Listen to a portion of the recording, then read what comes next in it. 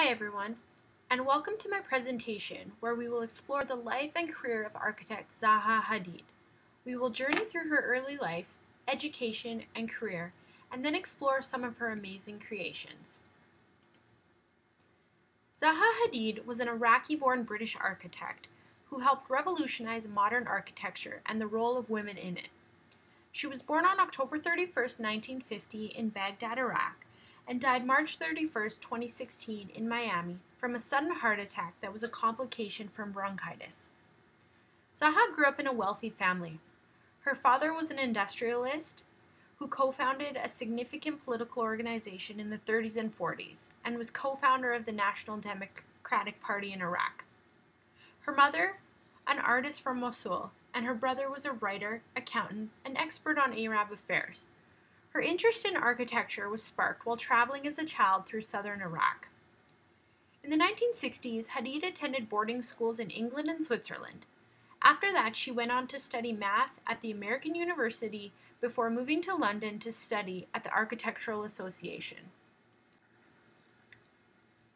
Zaha was a very decorated architect, winning multiple awards and recognitions throughout her career. To name a few, she was given the Royal Institute of British Architects Award, which aims to support British architects and introduce new people to the world of architecture. She was also the first woman solo architect to win this award. She was the first woman to win the Pritzker Architectural Prize, which is essentially the Nobel Prize in Architecture. She was ranked 69th on the Forbes list of the world's 100 most powerful women and was named by Time magazine as an influential thinker in the Time 100 issue. She was listed at number 42 in an annual survey of the world's 50 most influential figures of 2010. She won the Sterling Prize, the UK's most prestigious award for architecture, 2 years running in 2010 and 2011. And in 2012, she was knighted Dame of the British Empire. The architectural style of Hadid is not easily categorized, and she said she did not follow any one style or school. She described her design style very simply as, the idea is not to have any 90-degree angles. In the beginning, there was the diagonal. The diagonal comes from the idea of the explosion, which reforms the space. This is where her signature flowing style evolved from. She would not compromise her concepts or designs for practical constraints or technology. Instead, her swooping, curved, futuristic buildings tended to be structurally intricate. Throughout her career, she designed everything from a metro station in Saudi Arabia to the National Center for Contemporary Arts in Rome to an 11-story condo complex in New York's Highland Park, all in her signature flowing style. Next, we will explore two of Zaha's most prominent works of art. The first is the Beko building in Belgrade, Serbia. Covering an area of around 94,000 square meters, the building includes apartments, offices, leisure facilities, a 5-star hotel, a congress center, galleries and shops, as well as underground parking facilities for visitors and residents. It's evident the design style of this complex is signature Zaha Hadid. Influence came from the 20th century modernist architecture, combined with her dramatic flowing style. The idea is for the cluster of buildings to appear to flow into one another. As you can see, the spaces overlap one another and blend into the landscape. They wanted to create something new, distinctive, but most importantly, adapt to the task, to the client, and to the local context. The Beko master plan follows the region's strong modernist traditions. Zaha believed it was critical to invest in public spaces that engaged the city. She believed they were a vital component of a rich urban life and cityscape, uniting the city and tying the urban fabric together. This complex is centered in the heart of Belgrade's cultural zone.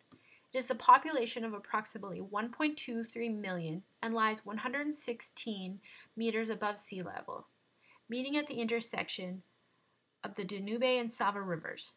The climate is a humid subtropical climate with 4 seasons and uniformly spread precipitation. Belgrade is home to many ethnicities from across former Yugoslavia. The main ethnic groups are Serbs and Romas. Many people came to the city as economic migrants from smaller towns, and also many as refugees from Croatia and Bosnia in the 1990s. Lying on the main artery connecting Europe and Asia, Belgrade has been a popular place for travelers. Because of this, they host many international cultural events, including film and theater festivals. Belgrade is particularly famous for its nightlife. The people love to celebrate. This comes in the form of food. Celebrations consist of meal after meal. Wealth is displayed through eating, as opposed to their economy. Zaha Hadid was a very unique architect. When technology began to integrate into the architectural and design world in the 1990s, she chose to incorporate small aspects of it but stayed strong to her ideals and still continued to hand draw her buildings and models. She felt that the computer and technology would limit her designs, something she was not fond of. She had a particular way of expressing herself through art, and it allowed her to showcase her creativity the best. Her architectural firm plays a big part in the way the company designs.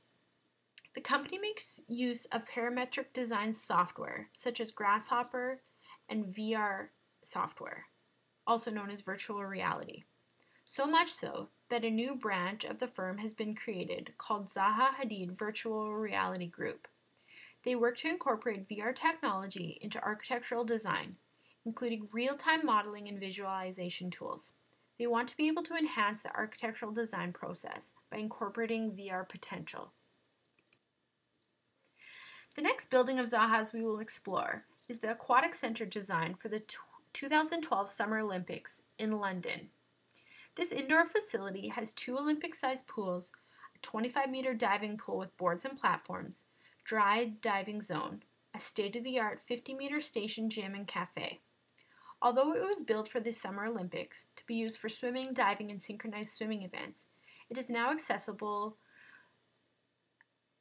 facility open to the community. The architectural concept of this building is inspired by the fluid geometries of water in motion. It uses inspiration from the surrounding environment that reflects the riverside landscapes of the Olympic Park. The roof is meant to sweep up from the ground like a wave, which encloses the pools with a unifying gesture of fluidity, while also describing the volume of the swimming and diving pools. The Aquatic Center in Queen Elizabeth Olympic Park is located in London, England. The park was created to house the 2012 Summer Olympics. It housed the sporting events and Athletes Olympic Village, the London Stadium, and the London Olympics Media Centre. The park covers 4 different areas of London. The building site was originally undeveloped land. London has a temperate oceanic climate. Summers are generally warm, sometimes hot. Winters are generally cool, with temperature variation. Heavy snow is rare, but snow usually happens at least once each winter. Spring and autumn can definitely be pleasant. London has a diverse range of people and cultures, with more than 300 languages spoken. In 2018, it had an estimated population of 8.9 million. It is considered one of the most popular cities in the world and is known for its cultural events that it hosts more than any other city in the world. Events such as music, live comedy, film festivals, and fashion shows are known globally. Approximately 59.8% of the inhabitants of London are Caucasian Christians. The largest religious group are Christians, which is evidenced by the large number of churches. To handle the complex geometry involved in the design for both the roof and the main concrete building, the team at the London Aquatic Center made extensive use of 3D modeling. The team also incorporated a lot of sustainable features. The building uses 32% less potable water compared to other pools and incorporated rainwater harvesting. Secondary aggregates and cement were used to reduce the concrete usage in the building. Effective sustainability measures like insulation and envelope air tightness and the use of daylight were built in from the beginning. The main pool hall is naturally lit throughout, and the pool tanks are insulated. An adaptable environmental control system works with large volume of the hall. using a ventilation system split into local zones that can be turned on and off to meet demand. The legacy of Zaha Hadid very much lives on in her buildings. Her mentor, Rem Koolhaas, described her as a planet in her own inimitable orbit. She truly stood out amongst architects and paved the way for women in the field.